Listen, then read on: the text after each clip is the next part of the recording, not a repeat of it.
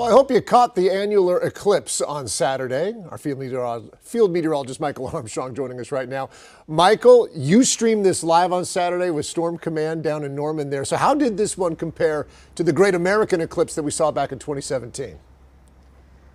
Yeah, this one was still pretty cool. I mean, it didn't get totally dark, so it wasn't a total eclipse, but it was still pretty cool.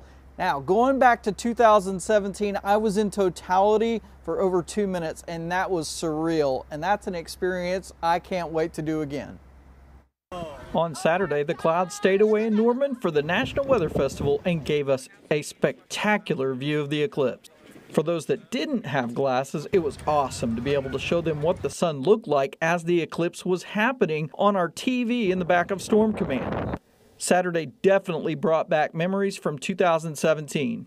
Wow, there it is. This is totality right here. You can look right at it. Look at the corona. We're here in St. Clair, Missouri, ground zero for the Great Eclipse 2017. It was absolutely incredible, and people have come here from all over the world. I'm from Spain. Indianapolis, Indiana. Aptos, California. It was amazing to see people come together, and on April 8, 2024, we'll have our next opportunity of a total solar eclipse. You can see the path of totality will pass over Broken Bow in southeast Oklahoma between 1:45 and 1:50 p.m. on that date.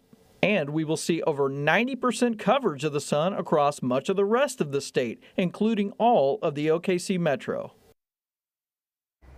Okay, so here you can see the two different paths. So this was the one on Saturday. The next one will actually come from the southwest and pass through Texas, through Arkansas, and southeast Oklahoma in 2024. Now let me tell you a couple of things that I learned. For one, plan ahead, but be flexible in case clouds do get in the way. We're hoping for clear skies. The other thing, the roads will be jammed, so you gotta kind of get there a little bit early.